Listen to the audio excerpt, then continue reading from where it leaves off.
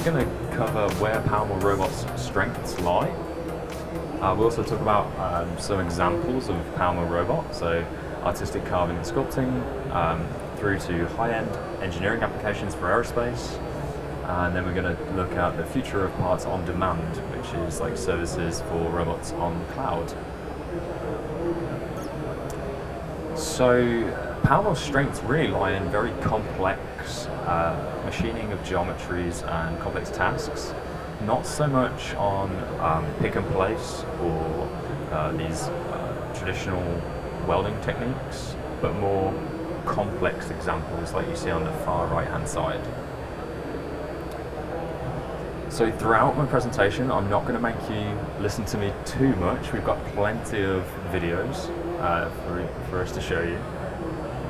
And the first one of these is to do with sculpture. So PowerMill Robot has been used in artistic sculpture, and it's not really about replacing artists as such. It's really about just doing all of the grunt work up front for the artist, and then they come in and do the fine details at the end.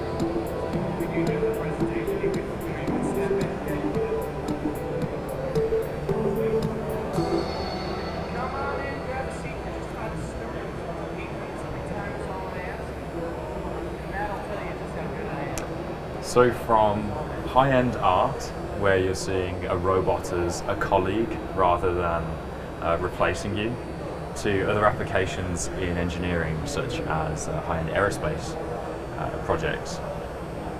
So in a typical aerospace engine, you're going to see thousands of blades, all of which could be slightly different from one another, all of which need polishing as well. This is long and laborious, and I actually come from aerospace. Used to know a lot of guys who got really bad like carpal tunnel or things like that from standing all day polishing these blades. And this is another great use for robotics, where we can replace that manual work and free those guys up to do different tasks. So now they could be programming a robot as opposed to stood all day polishing.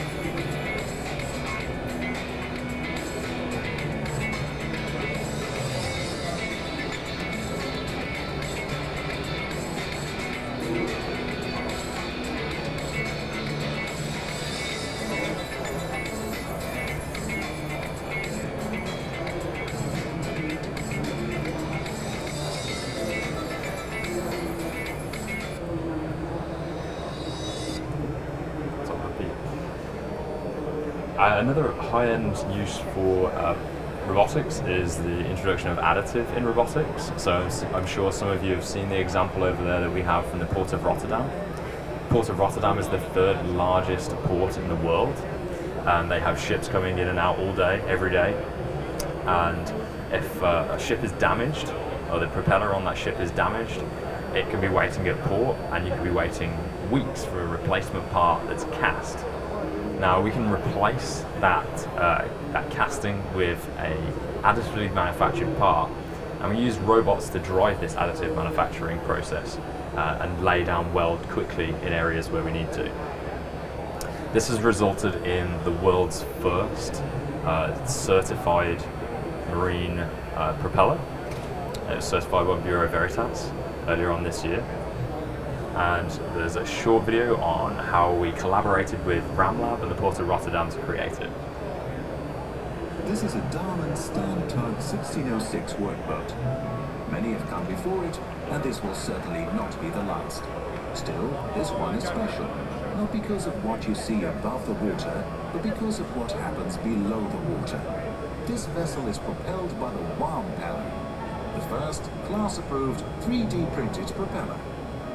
This project took 7 months to complete and brought together key players from different industries, all with the same goal: to manufacture and certify the world's first wire arc additive manufactured propeller. The starting point of the project was a propeller designed by PowerMill. Before it could be sent to the 3D printer, the design first had to be transformed into a so-called CAM strategy, a detailed plan of how the printing of the complex double-curved geometry of the propeller blades should be carried out. This strategy was thought out by Autodesk with the use of their PowerMill software application. Meanwhile, specialists at Ramlab in Rotterdam started on tests to ensure the propeller would be strong enough for the job. Through different material tests and prototypes, the building strategy was finalized. In September of 2017, everything was set to start the production.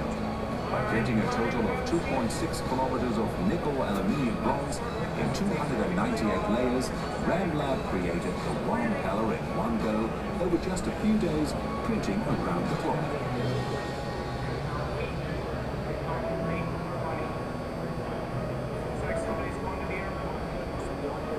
With advanced 3D scanning methods, the propeller was checked and finished by PowerMill and deemed ready for testing. For the last stage of the project, the propeller was brought to Damen shipyards in Gorkum, where it was installed on the Stern-Tug 1606.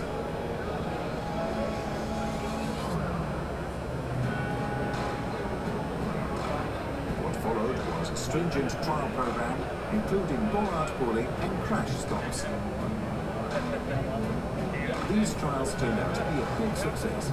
Shortly after, the propeller received its class approval from Bureau Veritas, making it the world's first class-approved 3D printed ship's propeller, leading the way to a future where 3D printed metal parts for the maritime sector will be business as usual.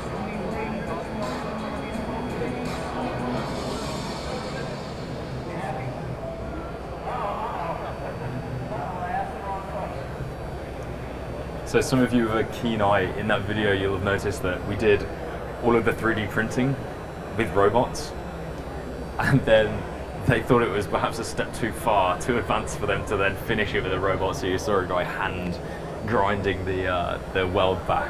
Yeah, maybe that was step too far. Then done the welding with robots. Do the traditional way. So one of the last topics I want to talk about is robots on the cloud. And this is where we had a collaboration with a company called Candy Mechanics. And this was really to componentize some of the functionality that's in PowerMill and make it available on our Forge platform for anyone to then go away and make their own microservices.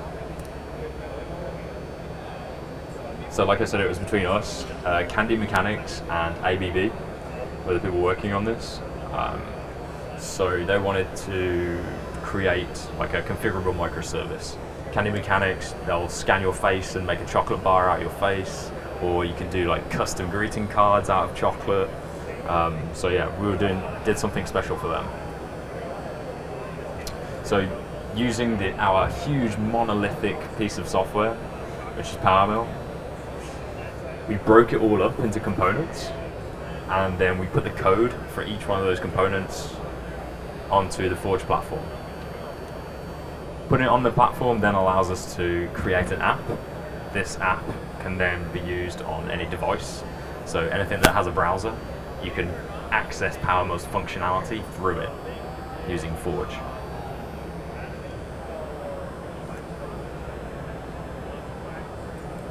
And in this case, we actually had the robot at our facility in Birmingham, and you could go up to the machine, type in whatever you wanted to have on your greeting card. It would go away, it would call the functionality from PowerMill that was hosted on Forge, turn the lettering into toolpaths, and then turn that toolpath into robot movement and post it to the robot. So here you go, you can see it in action here. So there you go, the text is being converted, then it's passed through a robot kinematic solver and posted out to the robot. We actually used Fusion Production as well. So we posted it out to Fusion Production, and that allowed us to have another browser-based interface where we just press start and it starts the robot off machining. So this is really where we're looking at going moving forward. So componentizing some of the functionality in PowerMill and making it available on Forge so that you can create these microservices.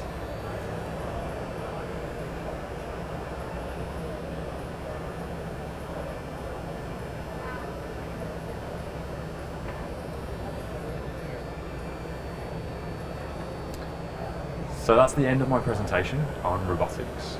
If you guys have any questions, I would be more than happy to answer them.